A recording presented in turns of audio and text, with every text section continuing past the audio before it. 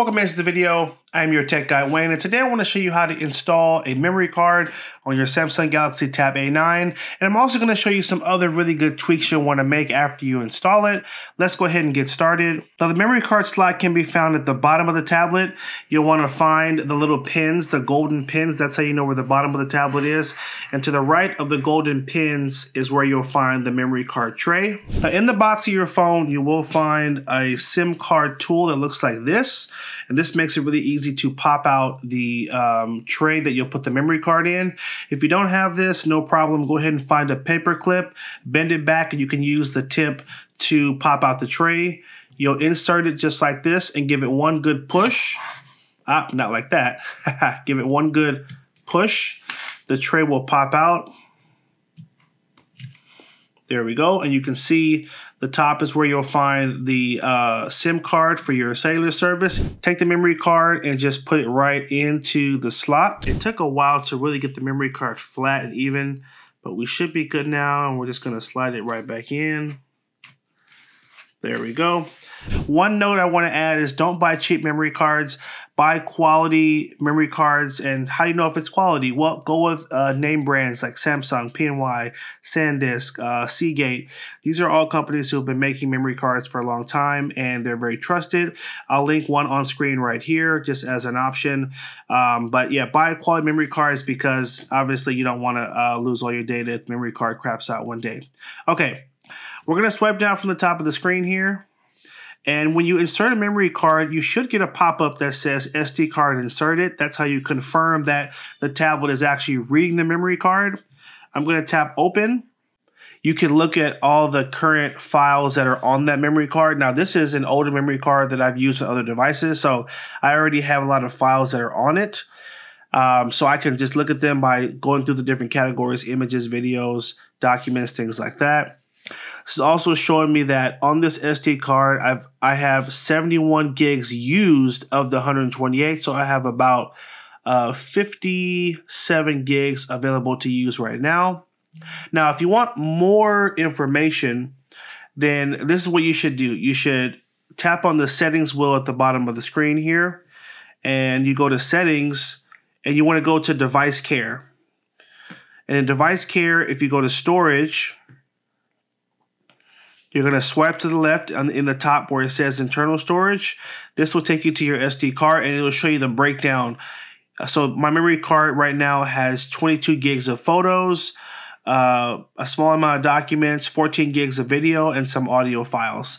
So this is how I can see the breakdown of how much is being used. Currently, 55% of the storage is already taken up, but that's totally fine.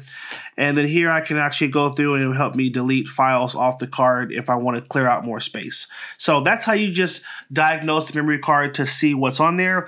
A lot of you guys are using a fresh memory card that has nothing on it, so this won't apply now, but it'll apply later. Now, the next thing we want to do, we want to go to the camera, and the first time you go to the camera after installing the memory card, you'll see this pop-up that says change storage location to SD card. By changing this, now every time we take a picture or video or a screenshot, it's going to automatically save it to our new memory card, not the internal storage. You definitely want to do this because this will free up your internal space. When your internal storage, which means the tablet storage, when this fills up, the tablet starts to run slow and it's really hard to use. That's why the memory card is so beneficial. So now that that tweak is done, if we ever take a picture, it's going to save right to the memory card. I'm going to snap a picture right now. We'll snap a couple. Let's hit the home button and go to our gallery. And what you'll see now is I have this new folder that was just created. This is a camera folder.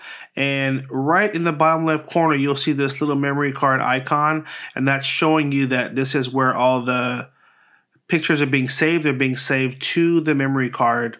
So this is exactly what we wanted to happen. We wanted all our files to go to the memory card, and that's how we are just confirming that they're being saved to the right place. Okay? Now, another important thing you can do with your memory card is you can back up all of the data on your tablet to the memory card. This is a great maintenance piece. So if you go to the settings and you go up to general management, from here you want to swipe up And at the bottom, you're going to tap on Transfer Data for Device Setup. Go to More, go to Continue, and More, Allow. This will take you to the Samsung Smart Switch app, which will allow you to actually back up all of your data to the memory card. Now, this is a great exercise, especially if you end up upgrading this tablet one day to a newer Samsung tablet. All you have to do is back up the data to your memory card by tapping on this icon here. One, it's going to put a copy of whatever is on your tablet on the memory card, which makes it easy for transfer. You can also use this if you just want to back up your data once a month to a memory card, just so if something happens to your tablet, you always have a backup of all your files.